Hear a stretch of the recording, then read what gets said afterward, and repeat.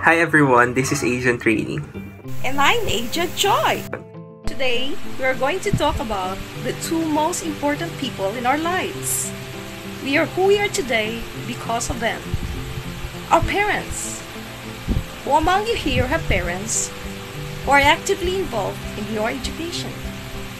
Perhaps there are some with parents who are not involved at all. Well, let's talk about it later on as our topic is about Parental involvement. So before we proceed, let's just watch a short clip from the movie Ang Tanging Ina. The link is provided on the description box below. You may pause this video and just resume watching afterwards. You may pause the video now.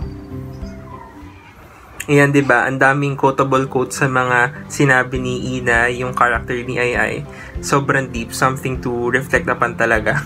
De biro lang. So, yun yung isang example ng parental involvement in education. Yung implication na tinutulungan niya yung mga anak niya sa paggawa ng assignments, saka yung pag-usap niya sa teacher regarding sa academic concerns ng bata. So, before we proceed, interested din kaming malaman naman yung experiences ninyo with regards to the involvement of your parents sa pag-aaral ninyo. So you may pause this video and answer questions 1 and 2 on the comment section below and just resume afterwards. You may pause the video now. So let's now proceed to our objectives. At the end of the lesson, you should be able to appreciate the role of parents in the educational learning process, formulate your own concept of parental involvement in education, examine its Philippine context, evaluate its effectiveness, and develop a strategy to make it beneficial to parents, students, teachers, and the school. In the literature, there is no single definition agreed upon by researchers and other authors. However, what is common to all of them is that they look at parental involvement as the direct and or indirect means of involvement of parents in their children's academe. When we say direct involvement, ito yung tinutulungan ng parents yung mga anak nila sa paggawa ng homework, assignments, pagbibigay ng rewards kapag mataas yung grades, yung mga ganung bagay. Kapag naman sinabi nating indirect involvement, ito yung pag-attend ng parents sa meetings at conferences, pag-volunteer sa mga events na school. This does not mean that parents can only classify to one type. They can be involved through both direct and indirect means. Katulad roon sa video ni Ai, example siya ng indirect parental involvement kasi nakikipag-usap siya sa teacher regarding sa academic concerns ng anak niya. At the same time, example din siya ng direct parental involvement dahil dun sa implication na tinutulungan niya yung anak niya sa paggawa ng homework or assignment. Para mas maintindihan pa natin, we'll be presenting to you different models about parental involvement from SWAP and Hornby. So yung models nila mostly nag-focus sa relationship ng teachers and parents sa education. Una, yung protective model, dito separate ang parenting and teaching functions. Bahala si teacher sa pag-aaral ng bata, bahala naman si parents sa pagpapalaki sa kanya. Dito wala silang pakialamanan para maiwasan ng conflicts. Sinasabi rin dito na nakakasagabal yung parental involvement sa pag-aaral ng bata. Yung sumunod naman, which is transmission model, si teacher ang main source of expertise sa mga students. Ina-acknowledge pa rin naman bilang resource si parent na may maaaring makontribute sa pag-aaral ng mga bata. Pangatlo, yung expert model, dito ang perspective ng teachers as sila yung experts both sa development and education ng mga students. Hindi naman nila totally dinidismiss yung pwedeng maiambag ng parents, pero most of the time, hindi nila ito tinatanggap or hindi sila nagre-rely rito. Sumunod naman yung consumer model, para siyang kabaliktaran ng naunang expert model. Dito tinitingnan si parent as consumer na kailangan i-satisfy, kaya binibigyan siya ng maraming options and siya yung bahalang mag-decide. Ang nagiging role na lang ng teachers dito ay bilang consultants. Panlima, sa curriculum enrichment model, dito hinahayaan ng school na magbigay ng contributions ang parents regarding sa kung ano ang ituturo sa mga bata at kung paano ito ituturo. Ang risk dito is, ina-assume na may kakayanan ang parent at may kaalaman siya regarding sa education similar to the knowledge and skills of the teachers. Lastly, and most importantly, yung partnership model. Ito yung most appropriate model for parental involvement. Bakit? Kasi dito, tinitingnan na pantay ang parents and teachers in the sense that teachers are regarded as experts on education while parents on their children. Dito, they are maximizing their capabilities and strengths para maibigay nila yung optimum education sa mga bata. Ngayong alam na natin na walang definite o maraming definitions ang parental involvement, para naman sa'yo, paano ba dapat na-involve yung mga magulang natin sa pag-aaral natin? And upon knowing the different models by Swap and Hornby, which one can you relate with the most? We would like to hear from you. So, katulad kanina, you may pause this video and answer questions 3 and 4 on the comment section below. You may pause the video now. Now, let's talk about the barriers that prevent the teachers from involving the parents in their children's education. At the same time, the challenges which the parents face that hinder them from involving themselves in their children's education. Barrier on the parent side is they don't have the confidence to pull it off. Meron silang takot na baka hindi sila marunong magturo or i-properly guide yung mga bata. And there are also some parents who are willing to teach but do not have the time because they are working. So there is conflict of schedule. So on the teacher's side, yung mga teachers naman, they're worried that the parents are not well equipped to teach their children. And some teachers feel that it is already an added task to an already long list of teachers' responsibilities. The next barriers on the parents' perspectives are communication issues. Some parents feel that they are not given clear directions or guidelines as to what are expected from them, how far can they ask questions or make suggestions. The next barrier is lack of education or knowledge. So what can they teach when they do not know the lessons? The third are resources like time, money, transportation. And the next barrier is when parents feel that they're only informed by the teachers when there are already problems that need to be resolved. And the last barrier is when some parents feel intimidated or unwelcome in school, making them feel uncomfortable working with the faculty. Meanwhile, looking at the teacher's perspective, it can be reasoned up that some are confused when interacting with parents, as there seems to be a mismatch in communication styles, often due to language and cultural differences. Some are concerned that a closer relationship with families means giving up their decision-making and authority in education. Another possibility is that school staff are not well trained to work with families. Lastly, trust issues exist between teachers and parents, as the parents would make sure that their children are taken care of the way they prefer it done, especially on children in their early childhood education. Parents are involved in education, it doesn't mean it is all good and beneficial. Let us now take a look at the negative effects of improper parental involvement.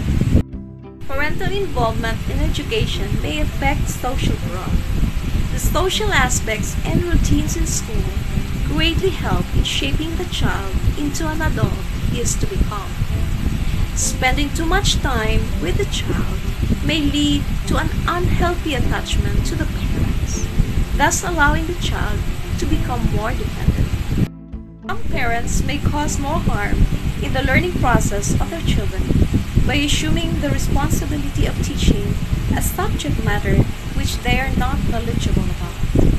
Some parents may give outdated or misleading information, which could make it more difficult for the children to learn certain subjects.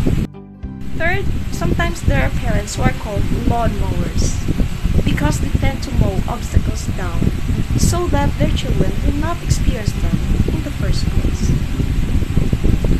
This does not mean that making education convenient is a bad thing, but if their involvement blocks the growth and experiences of their children, it is no longer involvement, but interference.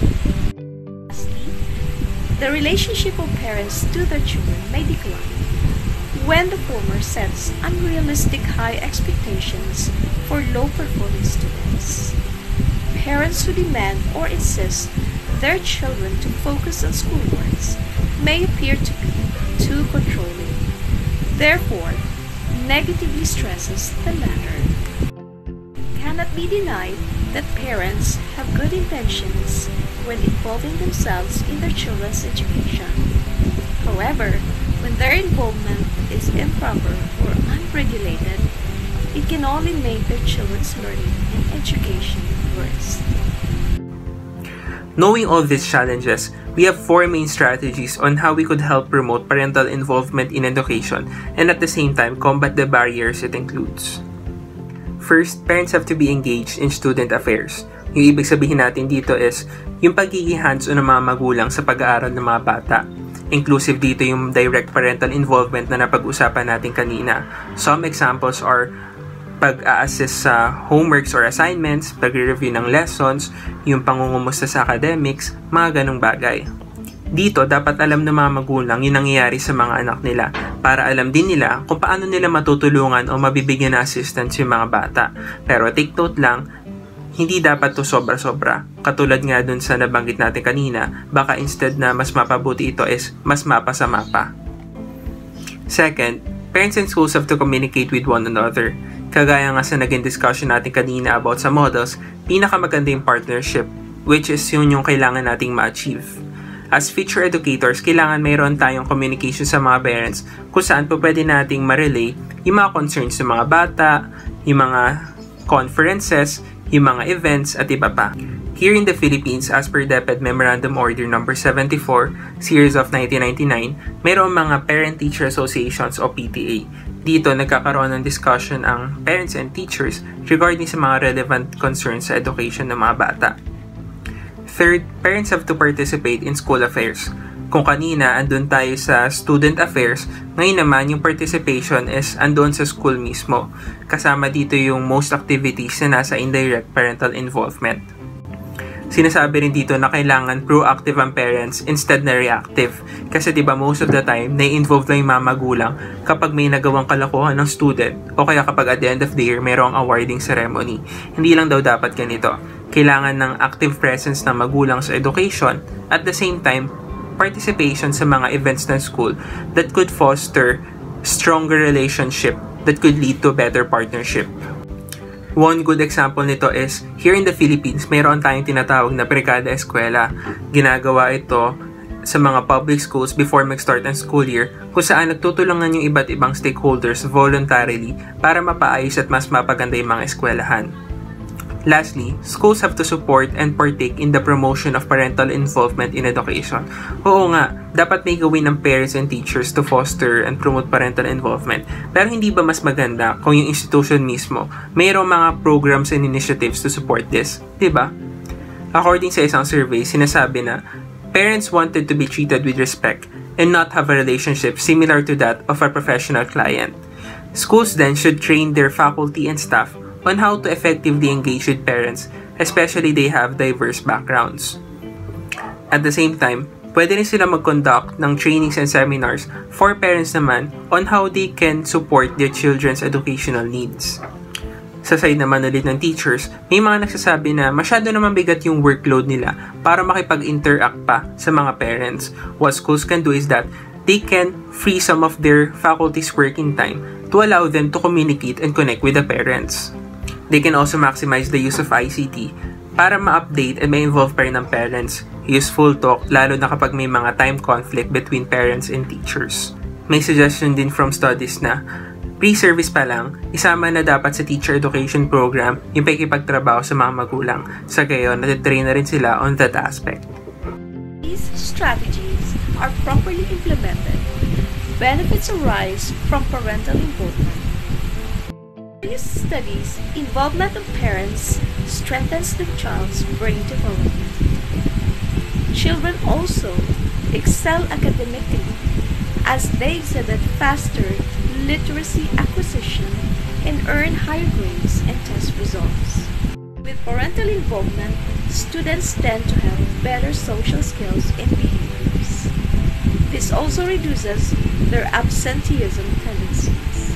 While being involved benefits the children holistically, it also enhances the educational awareness of the parents or family members. Furthermore, parents would have a better connection with their children as well as their children's teachers and friends. In the same way, parents would have a better understanding of the school's functions and the students' educational challenges. Moreover, they would gain confidence in their ability to help their children in the classroom assignments as well as improve their own skills as they play an active role in the classroom learnings. Likewise, the teachers benefit from parental involvement in education. This increases their knowledge on how they can become effective educators for their children. In addition to that, their interaction with the parents may elicit positive feedback, which may increase their feelings of competence in their profession and advocacy of their interest. Also makes teaching easier as parental resources supplement and reinforce their own efforts in the classroom. Most importantly, as teachers, they are able to connect with their students and understand more about their lives, allowing them to provide a better contextualization and application of classroom learnings into relevant and meaningful ways in the society. Now that we know all these benefits arising from parental involvement, what other strategies can you think of to promote such in education? We will be glad to know what you are thinking. Again, you may pause this video and answer question number 5 on the comment section below. You may pause the video now. We have discussed how there are a lot of barriers with regards to the involvement of parents in their children's education. Definitely, we cannot resolve it in just a day or two. It is a continuous process of clearing misconceptions, believing in each stakeholder's capabilities, trusting one another, and improving the system. It is only when these barriers are strategically resolved that positive outcomes from parental involvement be achieved. That's right, Agent Joy.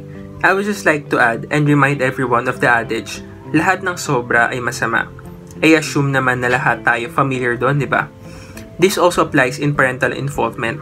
Baka natatanong natin, kailan ba magiging sobra yung parental involvement? Ano nga ba yung tamang parental involvement?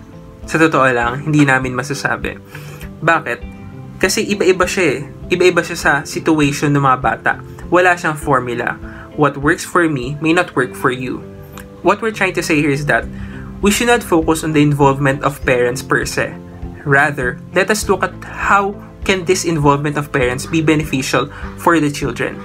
Sa lahat-lahat ng natutunan natin sa klase, sa mga previous missions, ang center natin ay palaging nasa learner, nasa student, nasa bata. At sana panatilihin natin ganon bilang mga susunod na guro ng bayan. If you have any questions, comment it down below and we'll get back to you as soon as possible. Thank you for watching and participating. We hope to see you on your next mission. Bye!